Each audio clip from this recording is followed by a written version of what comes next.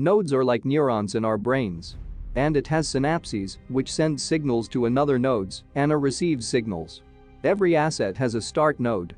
Next, you can start building neural network, node map, for your asset. By connecting them with each other with synapses, input and output slots. Node map is literally brain of your asset. It can be simple and it can be very complex. Each node has its own job or function. And they can interact with other nodes in current asset's node map. Or even send signals out of current asset to another's asset node map, like two or more people communicating with each other. One says something, and other hears it. If you are a neuroscientist, then it is really no problem at all for you to create node maps for your assets. But what if you are not a neuroscientist? Well, let's learn it then. Hanomax games. There are already many nodes with different functions you can use. At start, overwhelmingly many. But as you get better and better at neuroscience, you will find out that clearly there is not enough different nodes.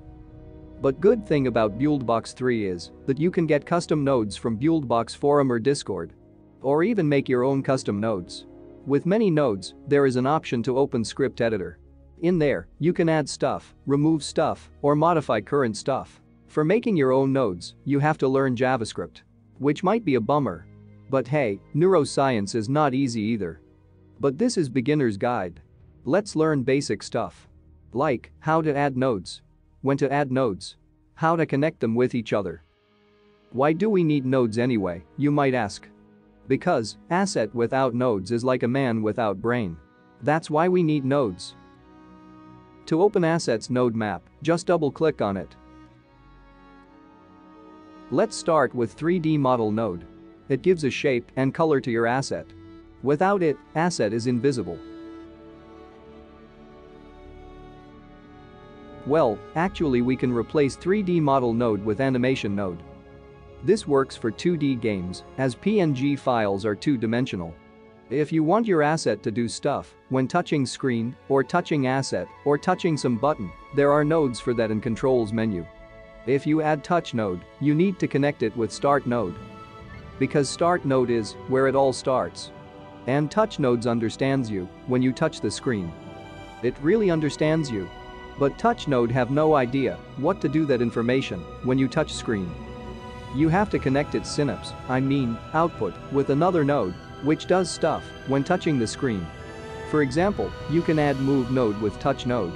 So, when you touch screen, touch node sends signal to move node, and move nodes activates and starts moving, however you specified it to move. So, when you touch, it activates move node, which moves asset.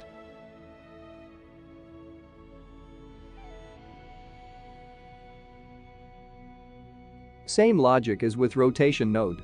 Start node activates touch node.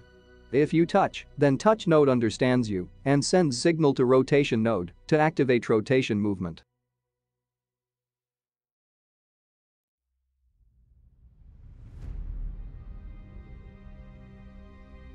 And of course, rotation node needs to be connected with touch node.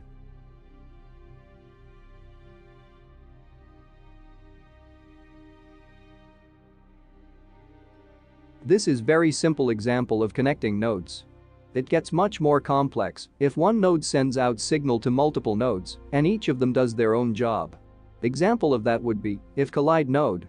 It is connected with start node because if it is not connected with start node, if collide does not get any signal to do its job, it would just sit there and do nothing. But when connecting with start node, it is ready for its job. Now we need to tell to if collide node that if this asset collides with ground, then it sends out signal to activate next node or nodes. For that, there is affected asset option. Let's set affected asset to ground. Now, when this asset touches ground, if collide node gets activated and sends out signal. Now we need to connect another node with if collide node, otherwise nothing happens. Let's add defeat node and connect it with if collide node. Now, when asset collides with the ground, it sends out signal to defeat node. Defeat node removes asset's 3D model node. So it becomes invisible. We can add another node, debris explosion node, and connect it with defeat node. So, if asset collides with the ground, defeat nodes gets triggered, removes asset's 3D model, and sends out signal to debris explosion node, which spawns another assets, giving explosion effect. In debris explosion node, there are many settings how you can set up your explosion. You have to give an asset's name, which it uses to spawn explosion parts. For that, we have to make that asset. In 3D world view, double-click on ground's asset to open its mind map. We have to enable physics, otherwise nothing can collide with it. For that, click on Start Node and click on Enable Physics. On Type field, select Static. Because static objects does not move and we don't want ground to fall down. Back to 3D world and open Assets Library. Here you can add all kind of different shapes to your game. Let's add another cube by double-clicking on it. And close Assets Library by clicking on it again. Rename this asset. For example, Explosion.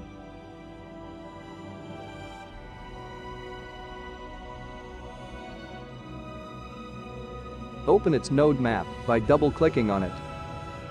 Click on Start Node and enable physics. We want its type to be dynamics because explosion parts should have physics, so they can scatter around and fall down.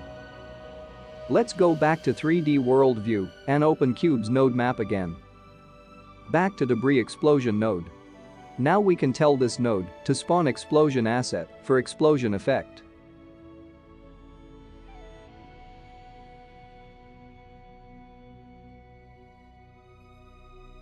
Probably you want to change scale values too, to make its parts smaller. At the moment, explosion asset is white color, so it blows out white cubes. But you can uncheck, use original color, and set your own color for explosion parts. Red for example. Now, when this asset collides with the ground, defeat nodes gets triggered and it sends out signal to debris explosion node. But before we can test it, we need to enable physics for this asset. So, click on Start Node and enable physics. Type should be dynamics, so it is affected by physics and starts falling down.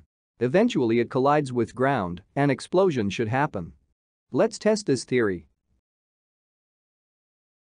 Boom. Subscribe. Boom. Thank you for watching. Boom.